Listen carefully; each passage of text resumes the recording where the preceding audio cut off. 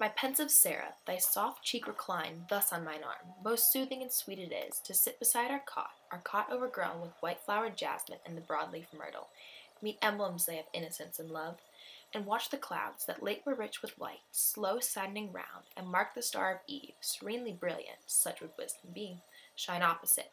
How exquisite the sense snatched from yon bean-field, and the world so hushed, the silly murmur of distant sea tells us of silence. And that simplest lute, placed lengthways in the clasping casement, hark! How by the desultory breeze caressed, like some coy maid half yielding to her lover, it pours such sweet upbraiding as much needs tempt to repeat the wrong. And now its strings boldly are swept, the long sequacious notes over delicious surges sink and rise, such a soft floating witchery of sound as twilight elfins make, when they at eve voyage on gentle gales from fairyland, where melodies round honey-dropping flowers, footless and wild like birds of paradise, nor pause nor perch, hovering on untamed wing. Oh, the one life within us and abroad, which meets all motion and becomes its soul, a light and sound, a sound like power in light, rhythm in all thought, and joyance everywhere. Methinks it should have been impossible not to love all things in a world so filled, where the breeze warbles in the mute still air is music slumbering on her instrument. And thus, my love, as on the midway slope of yonder hill I stretch my limbs at noon, whilst through my half-closed eyes I behold the sunbeams dance, like diamonds, on the main, and tranquil muse upon tranquillity. Full many a thought uncalled and undetained, and many idle flitting fantasies traverse my indolent and passive brain, as wild and various as the random gales that swell and flutter on this subject lute. And what if all of animated nature be but organic harps diversely framed, that tremble into thought and o'er them sweep, plastic and vast, one intellectual breeze, at once the souls of each, and God of all? But thy more serious eye a mild reproof darts. O beloved woman, nor such thoughts dim and unhallowed dost thou not reject, and biddest me walk humbly with my God? Meek daughter in the family of Christ, well hast thou said and holily dispraised, these shapings of the unregenerate mind, bubbles that glitter as they rise and break on vain philosophy's eye-babbling spring. For never guiltless may I speak of him, the incomprehensible, save when with what awe I praise him, and with faith that inly feels, who with his saving mercies healed me, and sinful and most miserable man, wildered and dark, and gave me to possess peace and this cot, and thee, heart-honored maid.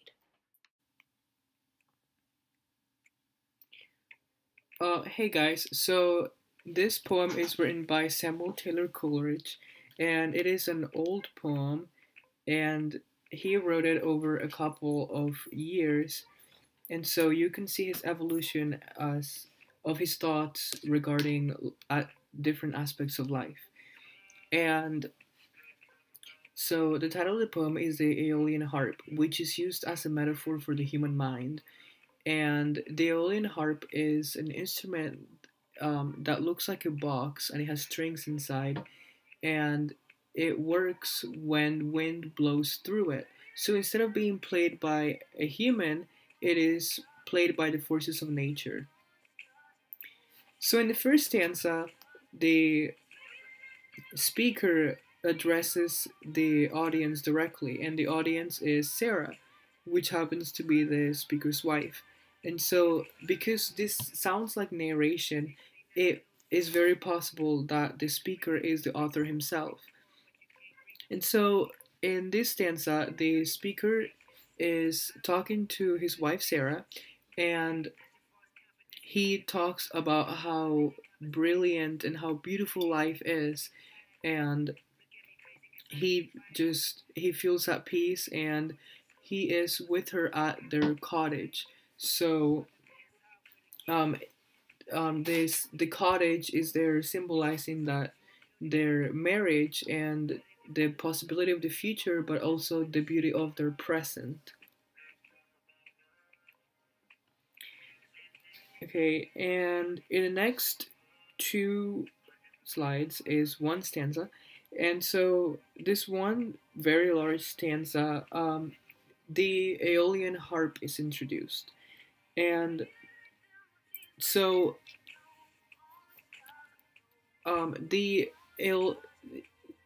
so it is explained that just like the Aeolian harp is played by the forces of nature, the speaker's mind will develop these thoughts, these vivid thoughts, and just pure happiness when he is stimulated by nature around him. And so he says that he goes on a voyage to a fairyland. So whenever he sits down and he looks at the beauty of life, he, in his mind, travels to a fantasy world. And so this slide is just a further elaboration on how much he fantasizes over the beauty of life. So this next stanza, um, the speaker addresses Sarah again, and he is sitting with him on a hill. And so this is a very kind of romantic setting.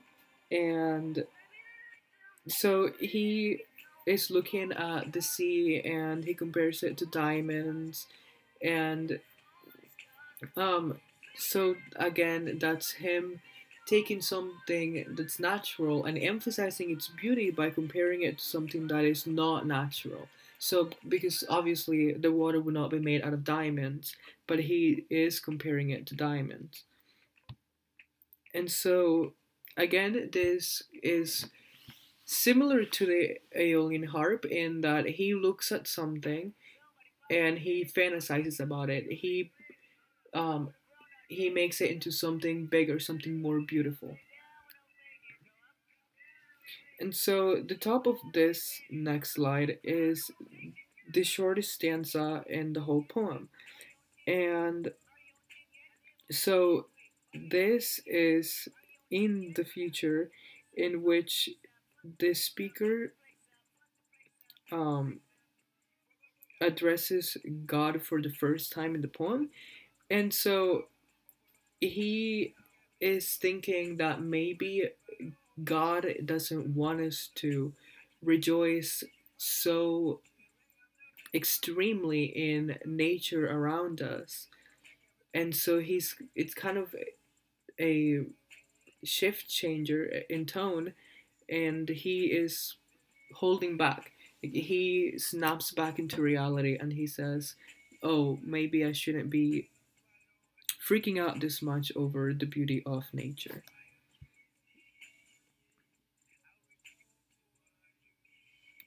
And so, in this concluding stanza, Sarah and the speaker are talking, and so Sarah kind of dismisses the speaker at like she doesn't see things as he does, and so she's not as optimistic. She doesn't really see the beauty in it, or if she does see the beauty in it, she doesn't have that creativity to expand the beauty of physical nature to just sit there and dream about a fantastical world that's related to the world that they're perceiving. And so, um, and so Coleridge talks about God again and saying like, oh, um, maybe Sarah is right, and maybe this is what God wants. He doesn't want people to really rejoice in life that much. And so he kind of, this is when he really um, tracks back and he changes his mind and he tells himself not to be so happy about things. So now we're gonna go over soapstone, and so soapstone. Let's do speaker. The speaker is a man who is in love with this woman, and he also kind of um, cares about what God thinks of him, and he likes to dream and think about life and the beauty of life. So the occasion is this man is with his wife, and in different at different times on different places. At first, it's at the cottage, and later it's on a hill, and he is just dreaming about life. And so the audience is Sarah, Coleridge's wife, and the purpose is that you really shouldn't get carried away with the fantasy of life and face reality on a more normal basis. So he wants readers to understand this, and he wants Sarah to understand that too. And so the subject is one that needs to direct their love of life to the way that God intended for us to do. And so the tone at the beginning is ebullient and kind of whimsical and very dreamy, very excited. And then at the um, later stanzas, he is more collected and level-headed, and he's also more he's restraining his joy back more.